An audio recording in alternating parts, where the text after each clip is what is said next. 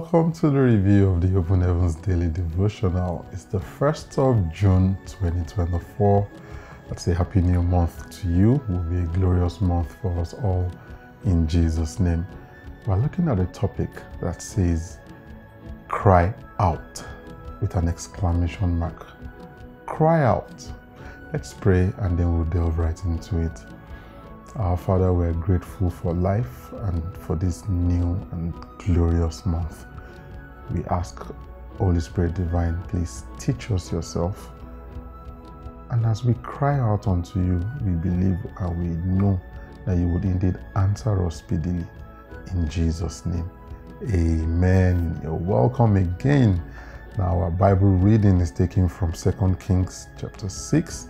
We'll be reading verses 1 to 7. 2 Kings 6, 1 to 7, and I'll be reading from the New King James Version. And the sons of the prophets said to Elisha, "See now, the place where we dwell with you is too small for us. Please, let us go to Jordan, and let every man take a beam from there, and let us make there a place where we may dwell." So he answered, "Go." Then one said, "Please consent to go with your servants." And he answered, "I will go." So he went with them. And when they came to the Jordan, they cut down trees. But as one was cutting down a tree, the iron axe head fell into the water.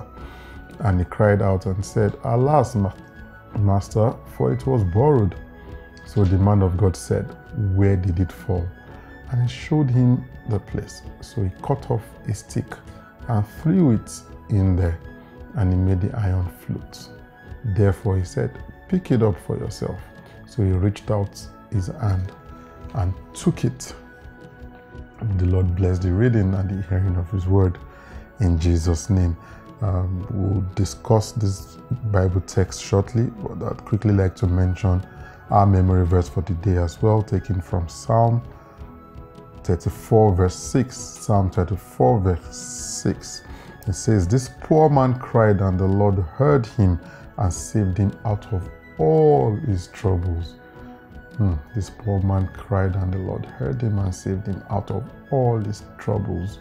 Cry out. Our Father in the Lord, Pastor Enoch Adeboye, in the devotional today, is telling us that we should cry out. We should cry out because the Lord God Almighty would listen to us, and He would answer us when we cry out to Him. And there's several examples of such in the Bible. Starting with our Bible text for today, was a good thing that young man cried out to the prophet and said, "Alas, for it was borrowed." And then a solution came from the prophet of God, of course, with the help of God, and if he had not cried out, what might have happened? I mean, it was borrowed. It wouldn't have been a pleasant situation. David is another example. I mean, we saw that already in our memory verse. Again, we can see in Psalm 120 verse 1, and David said, "In my distress I cried unto the Lord, and He heard me." You cry unto the Lord, He will hear. Again, Psalm 77 verse 1, the psalmist said, "I cried with my voice." So our Father in the Lord is calling something out here. He says, "I cried with my voice, not with my heart." And now this is saying, some people, especially the younger generation, would say, "I can pray in my heart," right? I can pray in my heart. The Lord already knows what I'm about to say. He knows everything.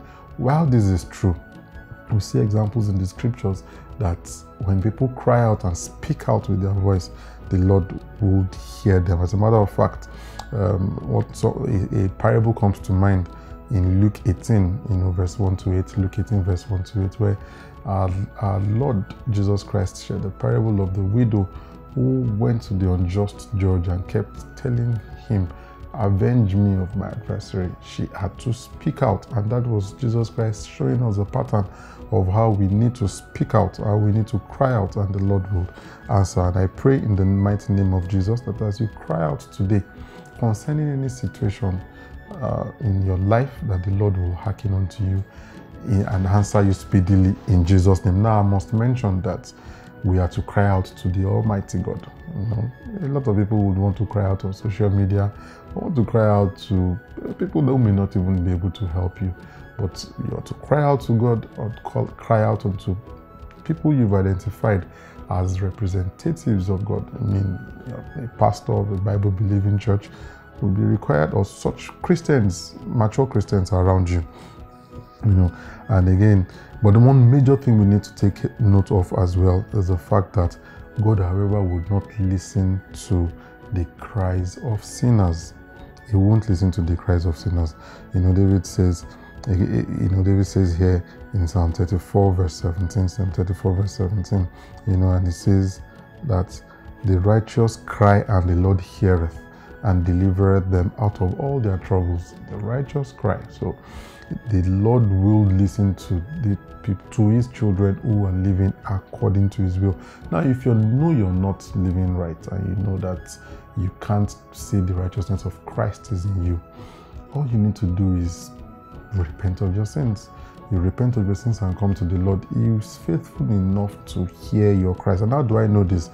The Bible says in Psalm 51 verse 17, Psalm 51 verse 17, it says that a broken and contrite heart, this, O God, you will not despise. Meaning God will not turn away from a broken and contrite heart, a heart that is seeking forgiveness. And our Father the Lord shared a story here where he mentioned that when he first came to Lagos in 1969, he was told that, oh, this is how we do it here. You have to hire a prayer contractor, hire the pastor you pay to pray for you.